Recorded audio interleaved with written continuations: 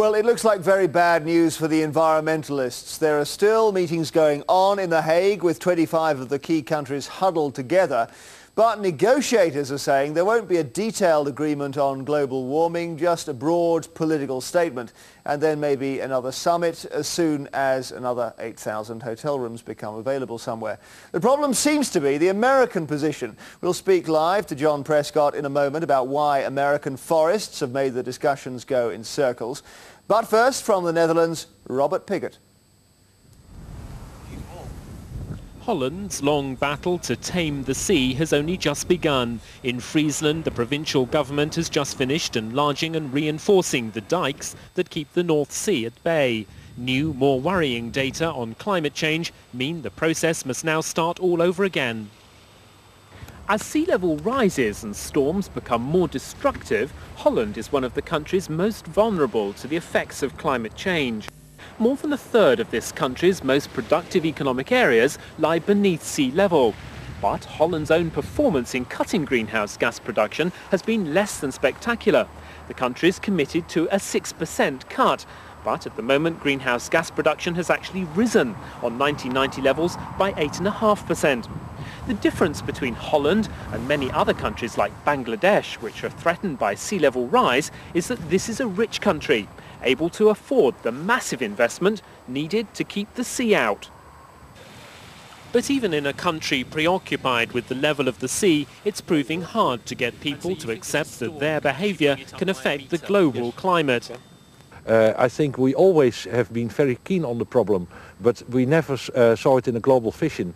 That is the difference. We always see it as our problem, and we faced it, and we proved through the centuries that we can face it. But now we need other measurements, and I think we also need global action to get to a better system. No country can expect to be immune from the effects of global warming if the latest forecast of the UN's panel of climate scientists is accurate. They predict that over the next 100 years, the average global temperature will rise by up to 6 degrees centigrade, that sea level will rise by almost a metre, and that ecosystems will migrate northwards by up to 500 kilometres, jeopardising all species that can't move quickly enough to survive. Protesters have their own dike in The Hague, a symbolic barrier against a more violent climate. As the talks remain deadlocked today, extra sandbags represented intensifying danger. Environmental groups say the cuts in greenhouse gases being discussed here are more the product of creative accounting than actual cuts in emissions. Countries can buy the right from each other to produce carbon dioxide. That means heavy users of fossil fuels, like the United States, could pay other nations for carbon credits and continue to pollute to their heart's content. Nations like Russia, which has lost most of its heavy industry since the base year 1990, will be selling credits. Those carbon emissions don't exist anymore. Their industry has collapsed, so there's much less energy consumption. And effectively, there won't be a single gram of carbon be taken out of the atmosphere. And even worse, there's actually no limit on how many of those permits the United States and other countries could purchase cheaply on the world market. Rich countries also get credit for giving technology to poor ones. India is growing rapidly and using its own abundant coal to produce 70% of its electricity. Power from coal produces big carbon emissions. A country that provided India with a cleaner gas-powered station could claim the credit for any carbon emissions saved. There are too few rules in this mechanism that's proposed, which means that, for example, an American company could get credit for, say, a gas-fired plant or even a coal-fired plant. They're already building there and they're getting free credit effectively, which again doesn't take any carbon out of the atmosphere. Carbon dioxide absorbed by forests will also count towards targets. Controversially, the United States will probably get credit for the carbon dioxide soaked up by its forests, which have been growing there for decades. What that means is that without having ever done anything, without having improved those forests, without protecting them, you're getting credit for them. And that's just nothing more than a way of cutting your own commitment to reduce your emissions. The entire theory is voodoo right now. We have absolutely no science to tell us what kind of carbon absorption capacity there is for any given forest. So we're acting without science.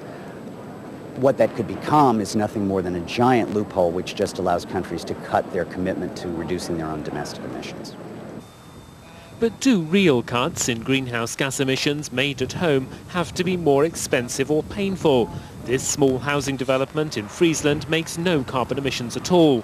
The houses, built entirely of natural materials, get their energy from the sun. The heating pump. And the heating pump gets from the tubes. A heat exchanger uses solar power to extract heat from ordinary groundwater before pumping it back even colder into the ground. For a single watt of solar power, it produces 5 watts of heat energy for the house. I think we will send a message to the people, to say to the people, if we can make it, you can make it also. When you only try it and when you want to do it, then you can make it. Take your responsibility Yes. to change our way of life, so that the climate will change the right way again. But few countries have shown much keenness for cutting greenhouse gases at home. Far from forcing them to do so, the priority for the conference has been to preserve the political achievements of the Kyoto Treaty. The Kyoto Protocol is turning out to be more ambitious than it was given credit for. Industrialized countries agreed to cut production of greenhouse gases by 5% on 1990 levels by 2010. But rapid industrial growth means that by 2010, most of them would have expected to produce more greenhouse gases than they were when the Kyoto Agreement was signed.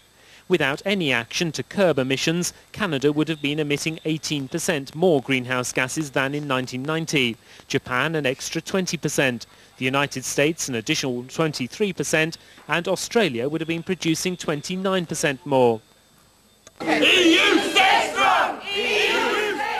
Renewed protests in The Hague today accuse the EU of giving too much ground to the United States in an effort to keep the Kyoto Protocol alive. The conference president said tonight that he's relying on striking a deal on the main political issues in the hope that agreement on the detail will follow. Given the passions the detail has already aroused here, his optimism may not be well-founded. Well, of course, under the agreement they even gave at Kyoto, to be fair to them, they set for a reduction of 7% at the level on the 1990 levels. But in the meantime, there would be some increases. You've shown that in Holland, I think, in your film now. It's where you arrive at the end and what the total global figure is. And the total global figure was to aim by 2010-12, a reduction of 5% in the total greenhouse gases. Some countries would go up, some would go down, but the total global effect would be to reduce those gases.